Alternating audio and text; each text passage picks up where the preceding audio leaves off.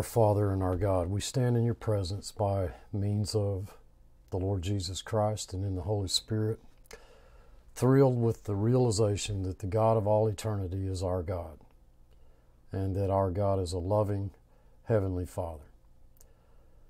Lord, as we open your word, we just asked that the Holy Spirit would filter out that which comes from human reasoning, human logic, and just open our eyes to the marvelous truth of your word as we begin this new study in Titus.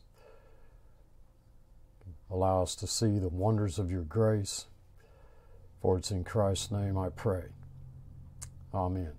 Hi, this is Steve at BlessedHopeForever.com, and today is, I believe, April the 4th, 2020, and so we begin our study through Titus,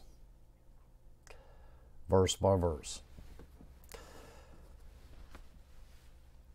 Now, I recognize that there is some merit in our understanding a bit of the background of these pastoral epistles. However, there's also some danger in emphasizing too much the authorship of Paul,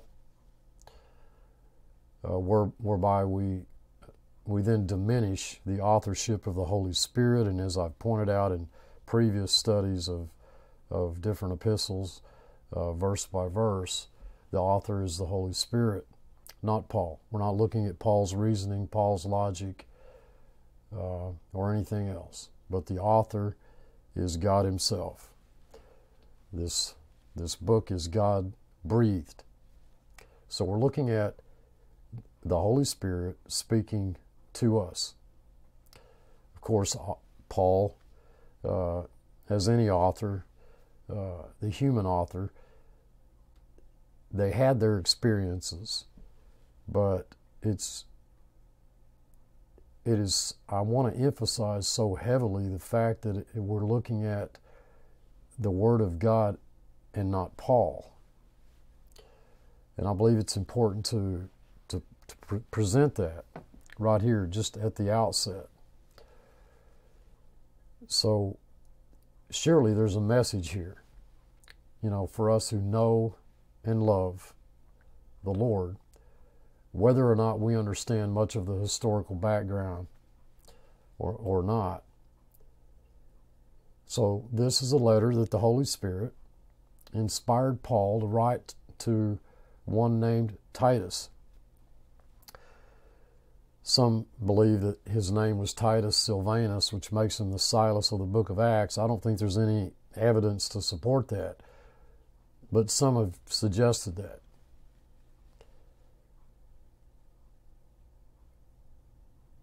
The Holy Spirit has led the Apostle Paul to write to Titus, who's serving the Lord on an island of Crete.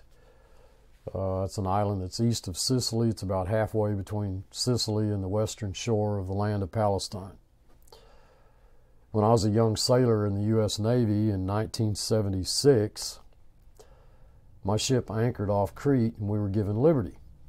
And I wandered among the ruins of many of the earliest churches at that time, but I do recall that I had wandered around the ruins of the church that Titus was given to shepherd over. So I stood on the very ground where Paul's letter to Titus was read. And now here I am, 44 years later, getting ready to teach Titus verse by verse.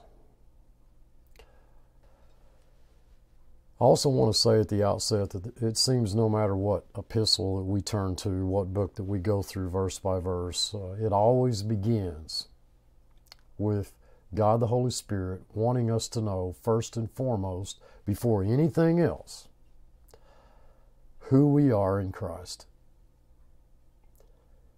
We're talking about our identity, which is supremely important. I think more believers would see this if they didn't approach God's Word with somewhat of a legal mindset, where that they tend to skip past all of that hard to understand theological terminology, with a single goal in mind, which is to simply get to the important part, or what they think is the important part, which is, being what they must do for God.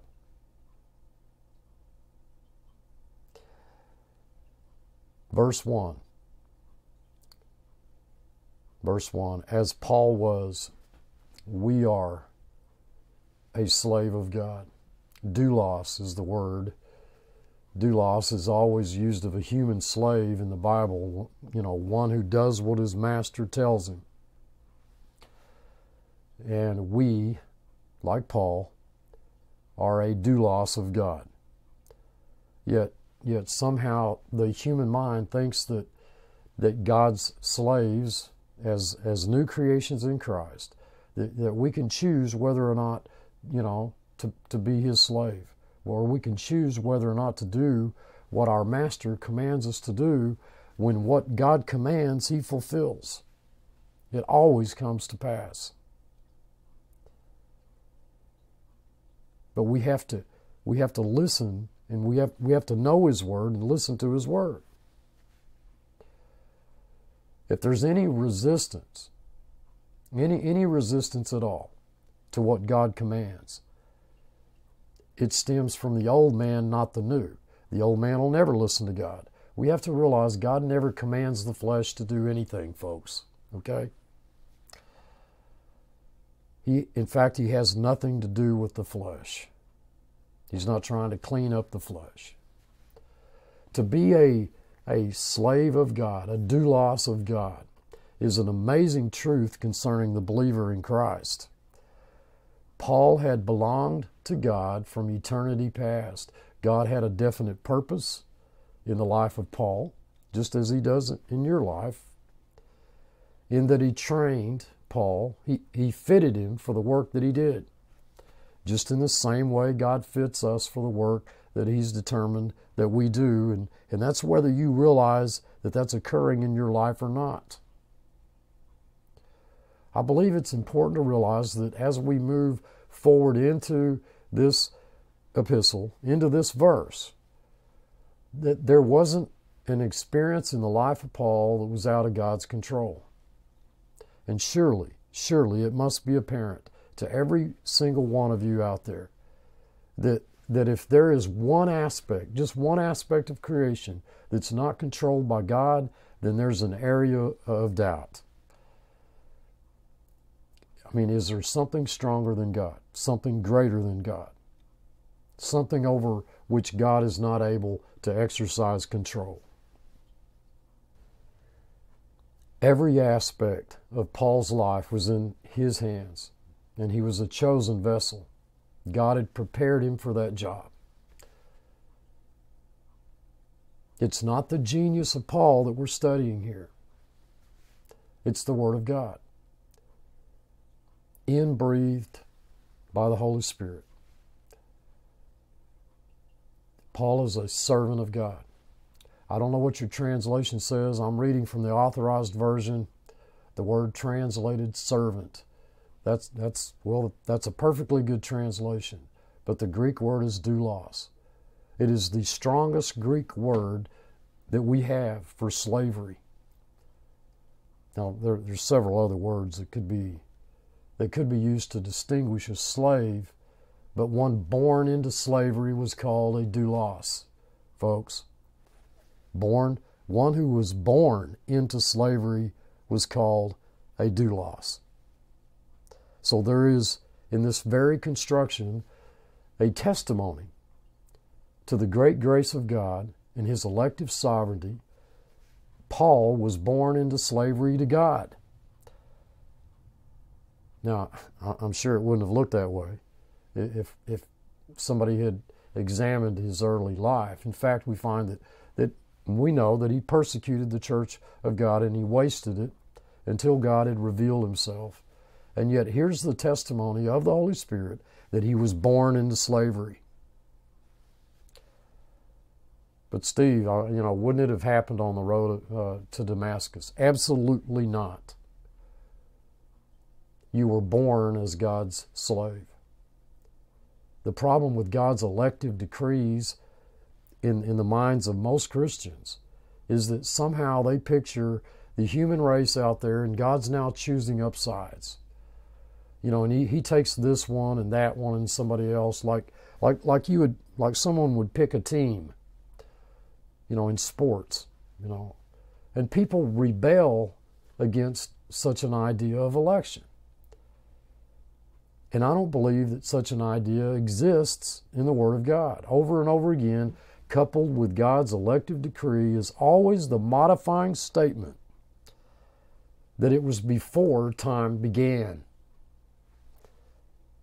or that it was in times eternal. We see in the Gospel of Matthew that every plant which my heavenly Father has not planted shall be rooted up. And so his choice goes clear back to the planting. It was he who chose the seed that he planted. He got exactly what he expected to get. When he planted you, he wasn't surprised in you. He wasn't disappointed in you. God sowed and God reaped what he sowed. Paul was born a slave of God. The very first place that the word doulos occurs in the Greek New Testament is the most interesting occurrence. John 4:51. We see it in the case of the rich man. You know, the nobleman who comes to the Lord and he says, I have a son who's sick and I want you to heal my son. Go, says Jesus, your son will live. The man took Jesus at his word and he went away. And while he was still on the way, his servants, doulos, met him with the news that his boy was alive. I believe there's a purpose in the Holy Spirit pointing out to us that that's what happens in our lives. God says, do it, and you do it. Many times the doing isn't the way that you would have anticipated doing it. It doesn't have all the glory and all the fanfare that you might like associated with it. And in fact, sometimes the doing looks as though it might be undoing. But it staggers my imagination that people would suggest that a man could have a human slave and say to him, do, and he does it, and that God would have a slave and say, do, and he doesn't do it. And that would make the human master greater than my Lord and Savior Jesus Christ. Called to be an apostle, one who is sent. It says, he's not only born into slavery to God, but he's an apostle of Jesus Christ.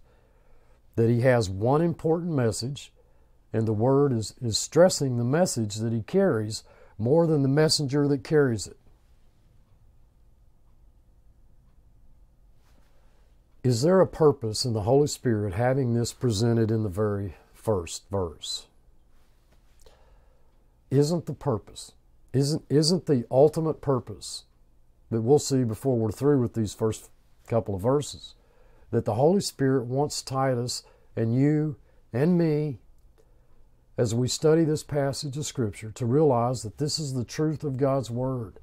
It's what Titus ought to know. It's what we ought to know.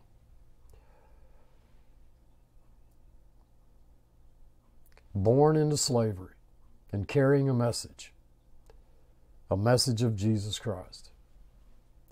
Now I want you to notice the close coupling of God and Jesus Christ in the first line or two.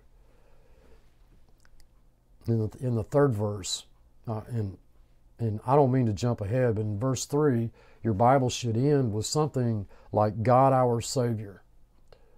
Well, who's our Savior? Jesus Christ. And once again, we have that intimate connection between God, our Savior, and Jesus Christ, our Savior. In fact, your Bibles ought to say, Lord Jesus Christ, our Savior.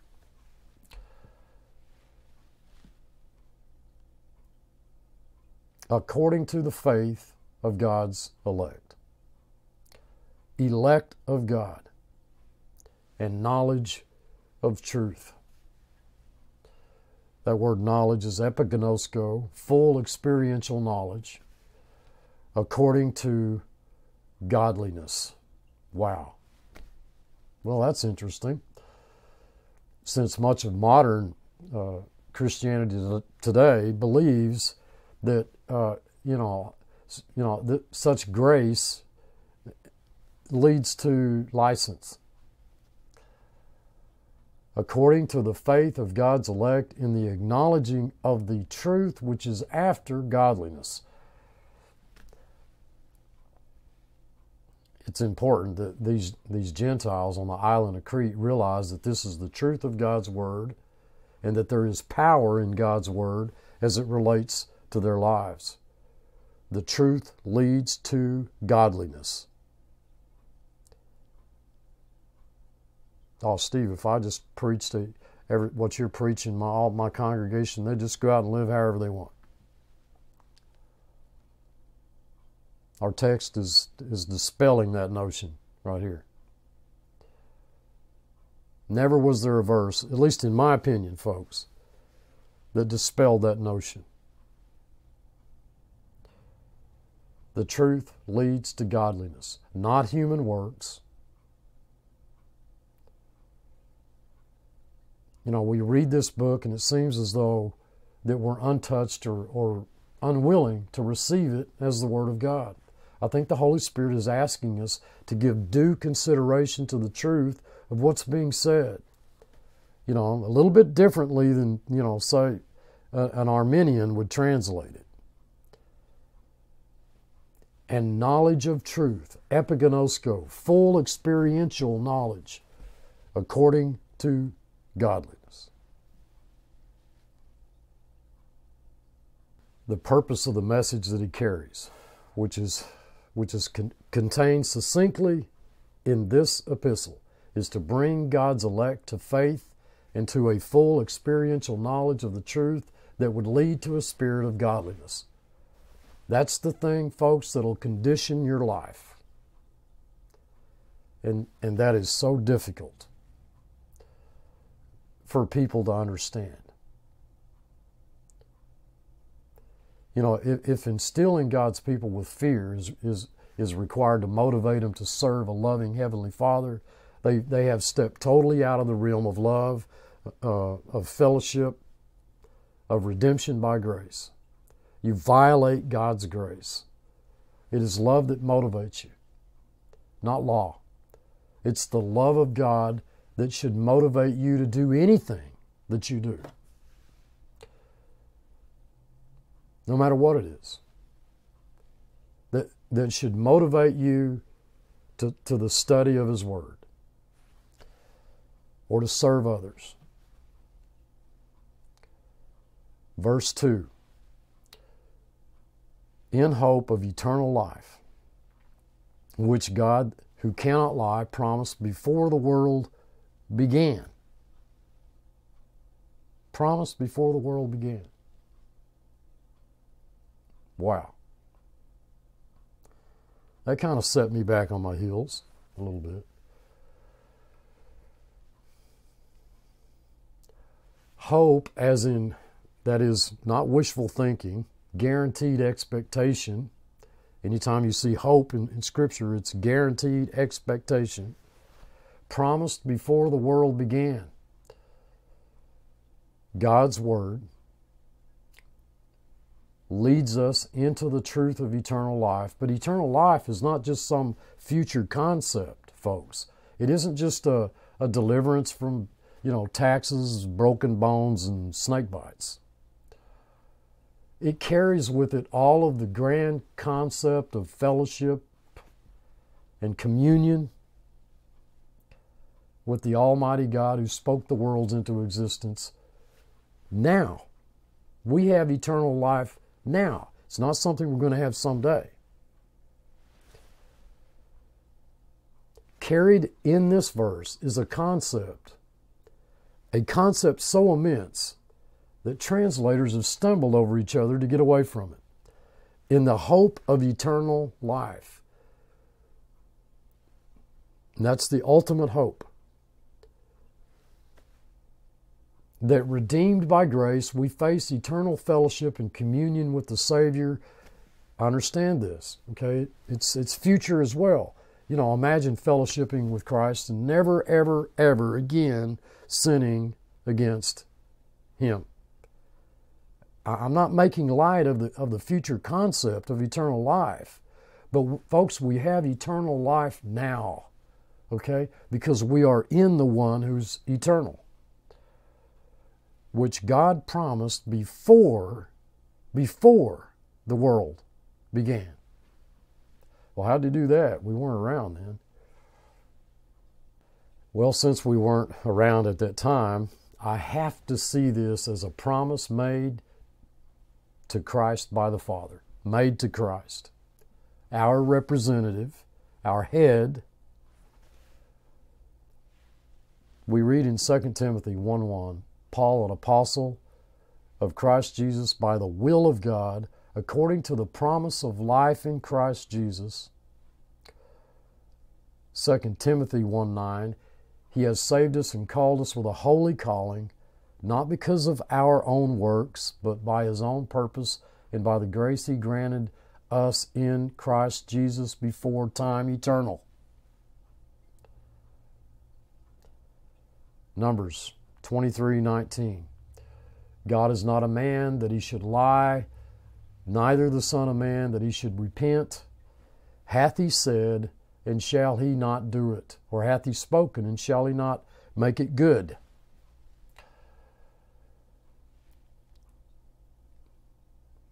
Some have suggested that, what it's saying is it's saying that God promised this through the prophets. But I believe in this verse that we have a tiny glimpse into the eternal counsels of the Almighty God. This hope of eternal life is in the truth of the Word of God, which is eternal. The reason He placed the stars in their orbits, the sun, the moon, the reason He created man, all the rest of creation, all the purposes behind the experiences that are recorded in the Old Testament, all of this was in the counsel and the decree of God before He spoke the worlds into existence. And in that counsel and in that decree, your name appeared. That's right. Your name appeared. God's elect, folks, can't just be some nondescript group. You know, the easiest way to get out of any problem with God's sovereignty and majesty is by suggesting that you become one of God's elect when you accept Christ. And all that does is totally destroy the concept of God's elect. In fact, it totally destroys the concept of grace itself. The word election means to be called out. God's called out ones. But Steve, now wait a minute. God does know.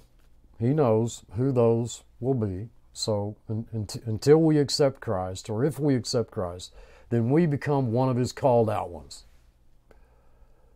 But folks, that destroys all of the fabric, all of the power, all of the immensity of God's sovereign decree.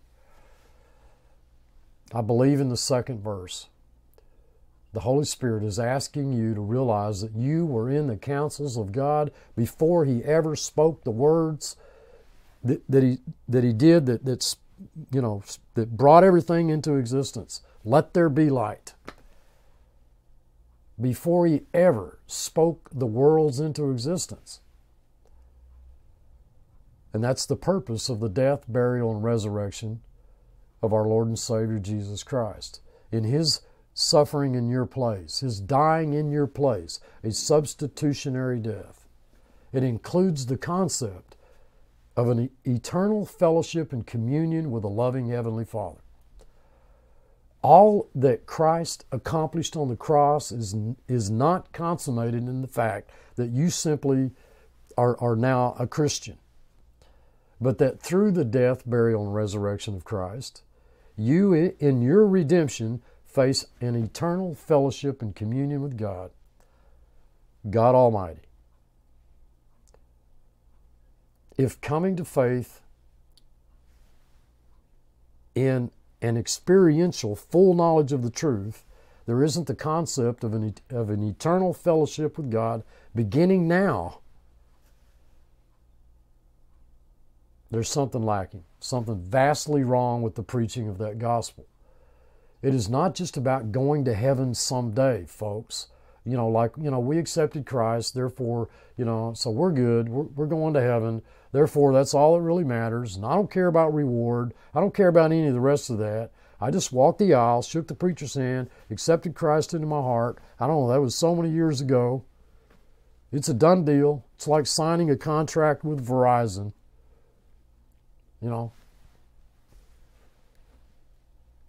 Honestly, folks, do you think that that's how...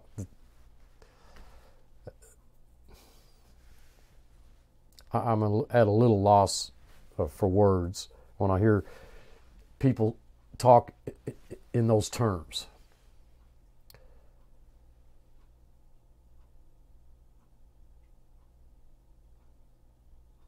Eternal life, it doesn't just mean to live forever. It's not. People tend to think of eternal life in the concept of time, whereas eternity is merely just an extension of time. Folks, it's contained in that word it's the quality of life. Okay? The quality, not the quantity, the quality of life. And it embodies all of that fellowship, that communion, that sweetness, of a God of grace, a God of love who can't do enough for us. And we know that it hasn't entered into the mind of man, the things which God has prepared for those who love Him. Constant, unbroken fellowship. It's not going to be an occasional encounter with Christ, in heaven, like, there He is far off in the distance, and, we can, maybe if we have a pair of binoculars, we can see Him, or something. Like we see Him every now and then. He just kind of comes passing by, maybe stops for a moment, talks to us, and then we go on to talk to Paul or Peter or James. It's not going to be like that at all. A constant fellowship. Promise to Christ, who promised this to us by a God who cannot lie. So if you came here expecting to hear me to task you with something that you got to do to ensure all of this truth belongs to you, well, I'm glad to disappoint you. Folks,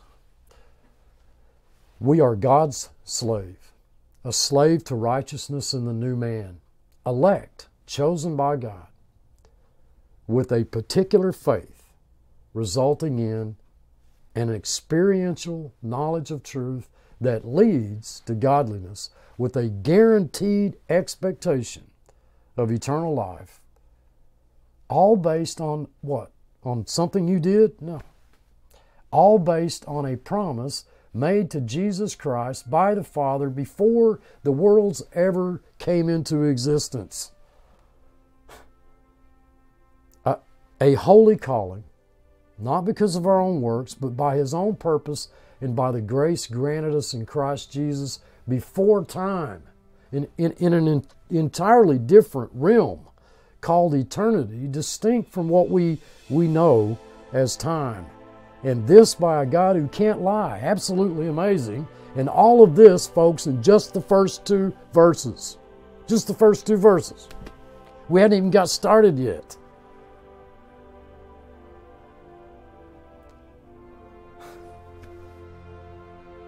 How is it that so many Christians can look at the study of His Word as being boring and dry? Look, folks, I love you all. I truly do, and I hope you're all well. Every one of you are well and staying well. We'll make it through this because God is in control. I appreciate all of your comments, all of your questions, all of your comments, all of your love, your prayers, your support.